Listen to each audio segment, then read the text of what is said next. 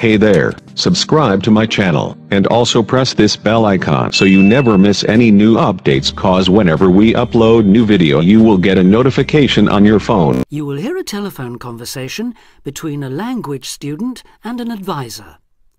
First you have some time to look at questions 1 to 6.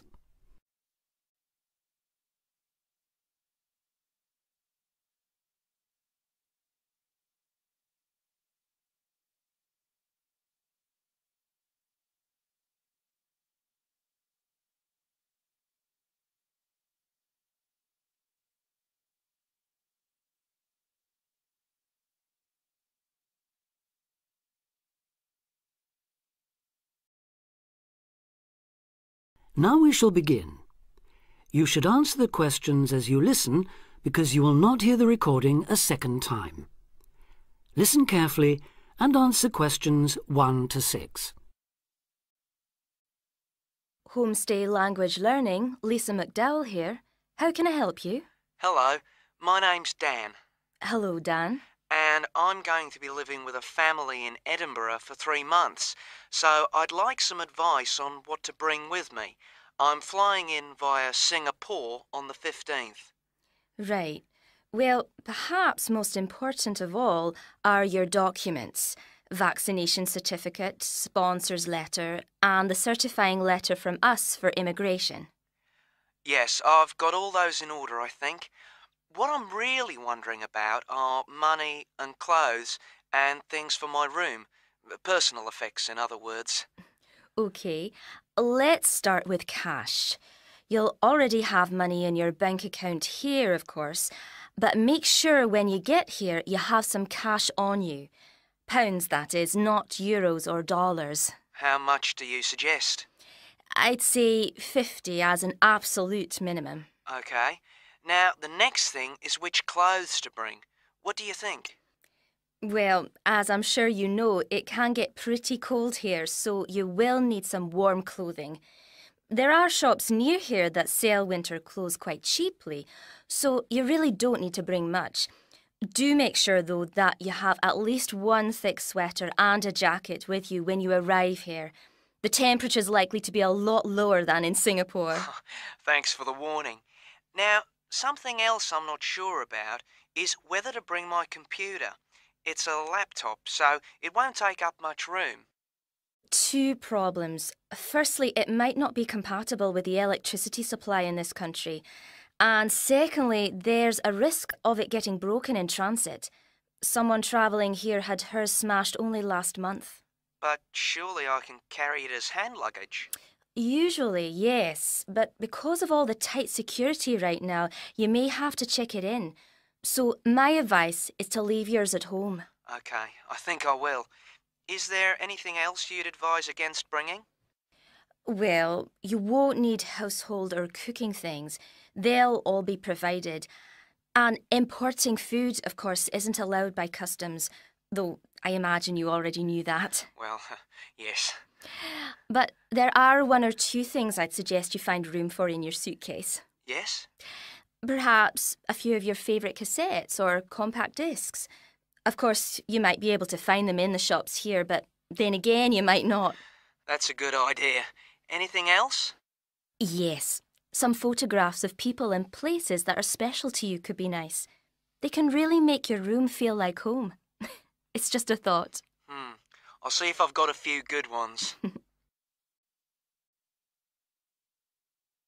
Before you hear the rest of the conversation, you have some time to look at questions 7 to 10.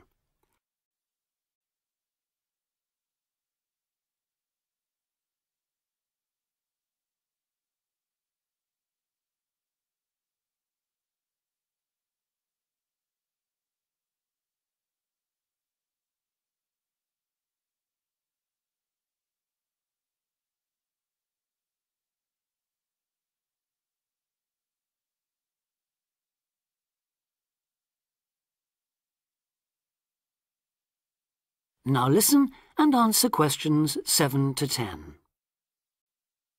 Just a few points about packing. Make sure all your cases are clearly labelled, in English, with your host family's name and address. Just in case they go missing on the way, It has been known to happen. What name do I write, by the way? It's Wark. Lewis and Amy Wark. So that's W-A-L-K? It's actually W-A-R-K. But we'll be posting full details to you later this week. Right, fine. And I'd better put some essentials in my hand luggage, enough for a night or two in case, as you say, anything happens to my main cases. Yes, I'd recommend a change of t-shirt and socks and so on, plus any medication you may need, and a toothbrush, of course. And my tights. Your tights? Yes, for the flight. Wearing them helps prevent deep vein thrombosis when you're flying long distances, not getting any exercise. Oh yes, I've heard about that. Now, talking about exercise, there's one last thing. When you've packed your baggage, check you can carry it, all of it, at least 500 metres without any help. You may have to do that. OK.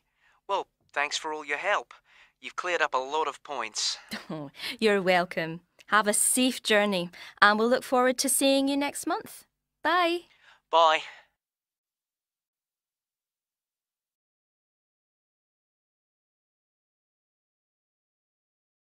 That is the end of part 1. You now have half a minute to check your answers.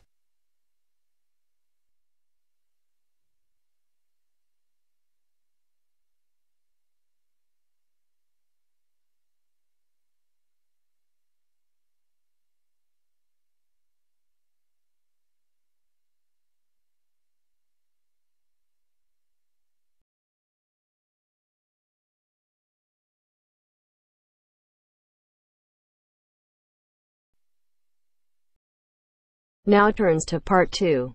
Part 2. You'll hear a lecturer talking to students about a printing process. First, you have some time to look at questions 11 to 15.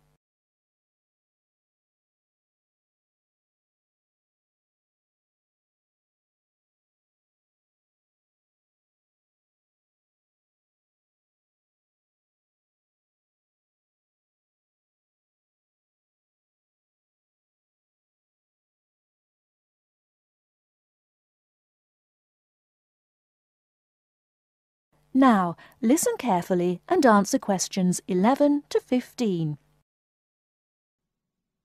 As I've made clear in earlier lectures, many different solutions have been proposed to the basic technological problem of getting meaningful marks onto paper. In other words, several different forms of printing have developed over the years, many of which are still in use today for different purposes. This week, I'd like to discuss the rotogravure process. This is one of the most widely used printing processes, and after describing how the process works, I'll be describing some of its industrial uses and the advantages and disadvantages of this form of printing. As the name implies, rotogravure is a form of printing in which large cylindrical pieces of metal rotate, while the paper to be printed passes between them. The paper is held in place against the printing surface by the impression roller. The weight of this roller is one of the factors that affect how much ink is actually transferred to the paper. Remember that this roller does not directly transfer ink onto the paper. The side in contact with the impression roller remains blank, and it's the other side of the paper which is actually the printed side. The impression roller presses the paper against the ink-bearing roller, generally known as the gravure cylinder. This roller is etched or engraved using either a laser or a diamond-tipped etching machine. This creates a large number of tiny holes in the surface of the roller which hold the ink. The depth and size of these holes determines how much ink is picked up from the ink fountain, which the whole printing assembly rests in. How much ink is picked up, in turn, determines the density of the image produced. As it rotates, the lower roller picks up more ink on its surface than is required, and this needs to be removed before contact with the paper. A flat edge, called the doctor blade, scrapes against the surface and removes all ink which is not in one of the holes on the surface of the lower roller. This should lead to a clean image. Before you hear the rest of the talk, you have some time to look at questions 16 to 20.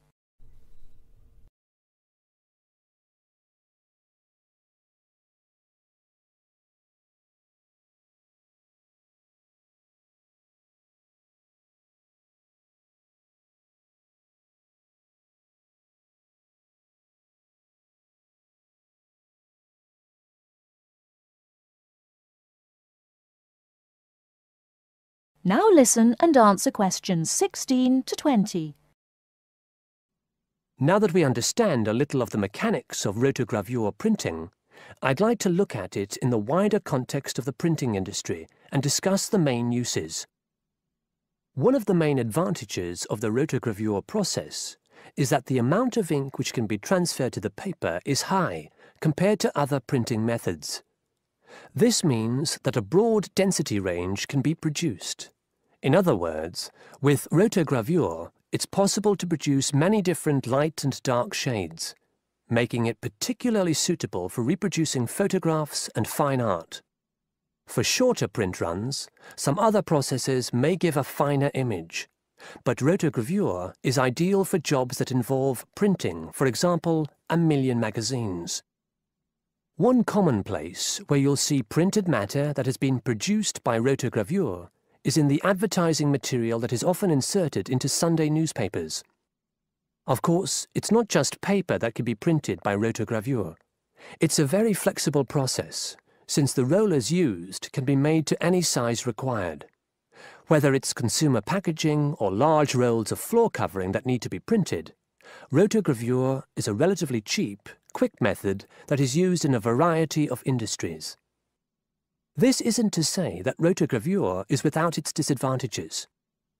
Probably the main drawback is the fact that, with large areas of colour, the dots are visible, even without using any kind of magnifying aid.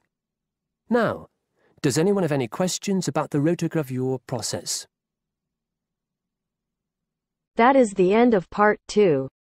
You now have half a minute to check your answers.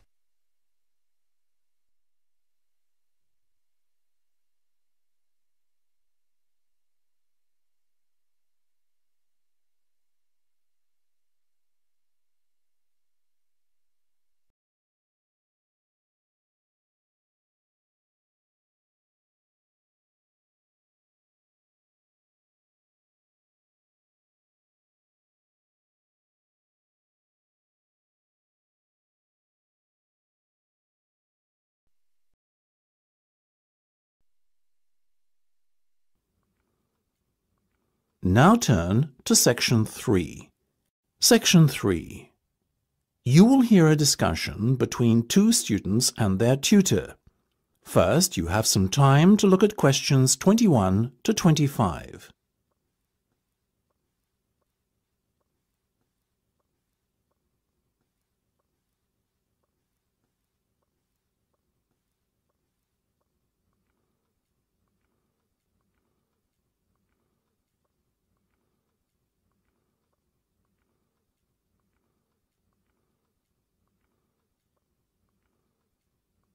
Now listen carefully and answer questions 21 to 25. Okay, guys. First off, well done. That was a very good presentation yesterday. Now I'm just going to ask you questions about it before I give you my feedback. That okay? Sure. Of course. Right. Well, in that case, tell me, Niall, why did you choose to talk about Rafael Nadal? To tell you the truth, I didn't. I think I'd better let Sheena handle this one. Sheena? Yes, it was my decision to pick Nadal. Now, that might be a strange choice for a presentation entitled Someone Who Inspired Me to Study Psychology, but... Yes, but I was going to say, it does seem rather an odd choice. Was it simply down to the fact that he's a sporting hero of yours and so a role model? You talk about him a lot, Sheena, so this much is clear. It's true. Nadal is someone I look up to, but my reasons for choosing him were totally professional. You see, I doubt perhaps in the history of tennis that there was ever a better match player than him, and that got me thinking, What is the secret to his success? How does he control his nerves so splendidly? The more we started to look into his background, the more I realised Sheena was right. Nadal was a perfect candidate for this study. He is, on so many levels, a very well-balanced character, and it was fascinating to gain an insight into the mind of this great champion over the last few weeks. I'll admit that I was at first somewhat unsure about whether or not I should back Sheena on this one, but it didn't take long for our research to put us at ease. So, while most of the students were researching Freud and other visionaries in the field of psychology and psychoanalysis, you were looking into a present-day sports star? Does that not strike you as a little odd? Of course, we knew it was a risk. After all, there was a danger that no one, least of all you, would take us seriously when we stood up on stage and started our presentation. That said, I think it is in the spirit of psychology to be inquisitive and adventurous and not just stick to the conventional. Otherwise, how would the field have come so far, as it has done already? Well, I must say, your risk certainly paid off. Yours was, without a shadow of a doubt, the most interesting and original presentation I saw. And judging by the reactions of the other students, I would have to say that everyone else was equally impressed. Thank you. I'm so glad you think so. Yes, but notwithstanding your excellent presentation content, we must remember that the marks for this project are awarded based on a number of criteria, and we'll examine those in a few minutes. But first, another question. Where did you find your sources? Well, and I don't quite know how we managed it, but we were able to secure a face-to-face interview with Nadal while he was over here for the Wimbledon Tennis Championship, so we weren't reliant on newspaper articles and interviews or any other forms of secondary sources. We did, however, find the library's sports archive an invaluable backup aid to help us fill in the gaps and piece together our interpretation of what makes Nadal such a mentally strong champion. Before you hear the rest of the discussion, you have some time to look at questions 26 to 30.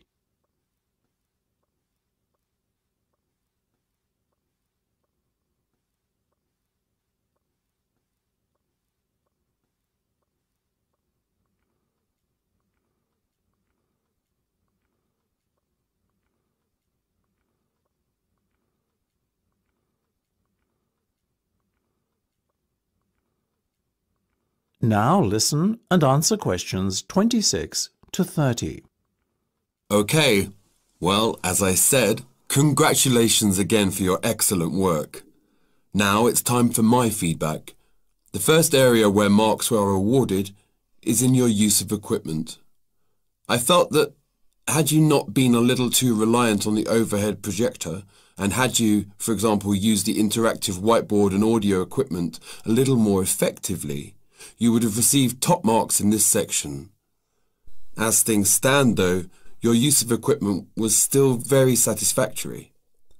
It's just a shame as it was an opportunity missed to score full points. The next area I was asked to assess is content. As you might have guessed, I simply can't fault you on that. Highly original work, so well done. As for your timing, I felt that the two of you were a little too over-rehearsed, so the presentation felt, at times, a little robotic. That said, again, it was very satisfactory, and you would get full points for effort. Sadly, though, there is such a thing as trying too hard, and that cost you top marks here, I'm afraid. Oh, I see. Right. What was particularly impressive, though, was the thick handout you'd prepared for everyone. I took it home to read through it afterwards, and it was very well written. But not alone that, it also enhanced my experience of the presentation itself on the day, as I was able to refer to the handout for further information on what was being discussed and to answer any questions I had. Very nice. As for your level of interaction, Well, you had so much that you were intent on packing into your 20-minute time slot that sadly you run out of time at the end, which left no room whatsoever for interaction and no one had the chance to ask you any questions. You've probably guessed, therefore, that you did worse than average in this department and unfortunately your score will have to reflect this. Oh my goodness, everything sounded so positive at the start. That is a big disappointment. We worked so hard. Now, don't be so quick to get deflated. Remember, your presentation skills only count for 15% of the project grade. Your score in this assessment, even if it were terrible, would still not be enough to prevent you from getting top marks overall. It's very hard to score well in the presentation assessment anyway, so believe me, you both did reasonably well. Thank you. I wish I felt like that. Yes, your feedback was very constructive. We're just a little disappointed with ourselves. Why? That's the end of section 3. You have half a minute to check your answers.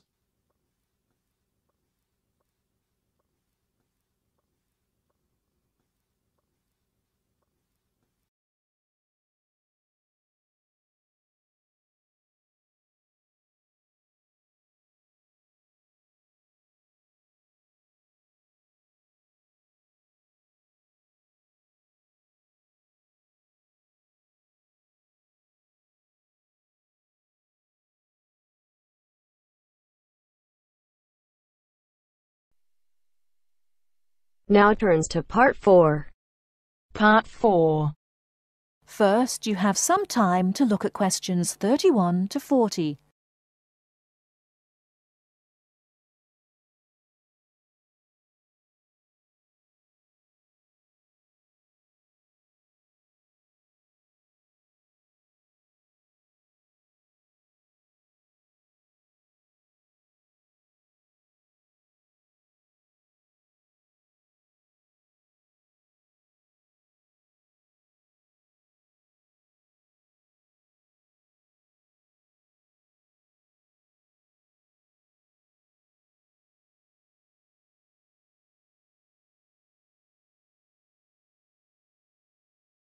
Now listen carefully and answer questions 31 to 40.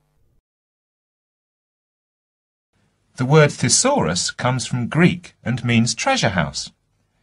So, to tell us more about Roget's thesaurus is linguist Dr. Cindy Channer. Now then, Cindy, we know Roget classified the English language.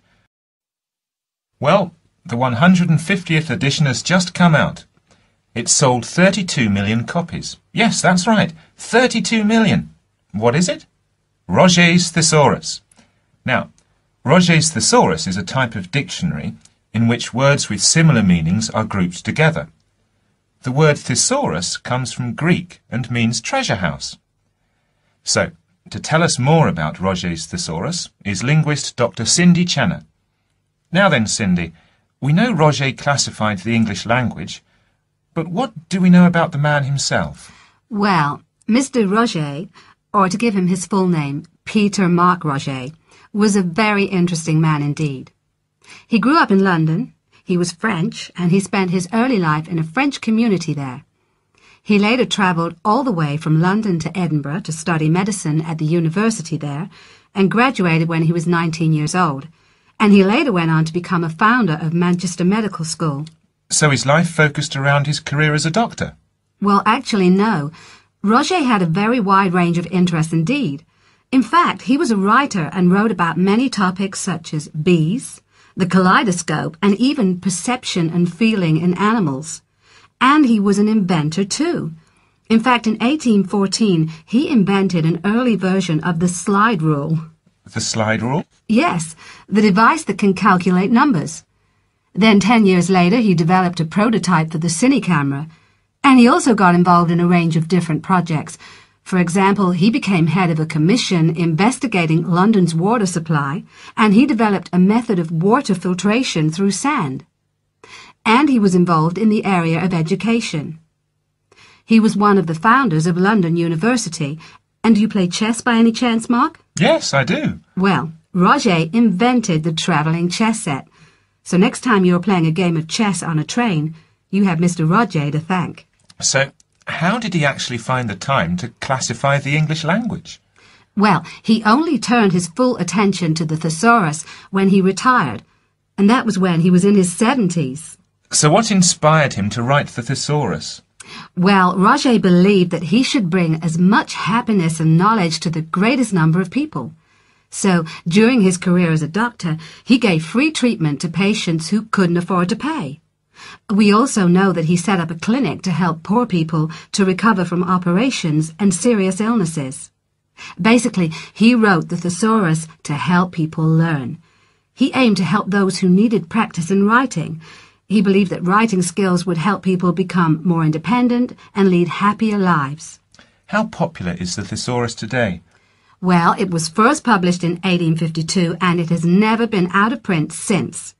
In fact, the book has become more popular with each edition that comes out.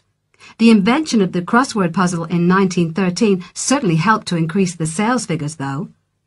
I think the main reason why it is so popular is that it's thematic. So you can come across words that you've never even thought of when you began looking for the word in the first place. Thanks, Cindy. Now join us again after this short break, when I'll be talking to Derek Spode, chairperson of East Anglian News. That is the end of part 4. You now have half a minute to check your answers.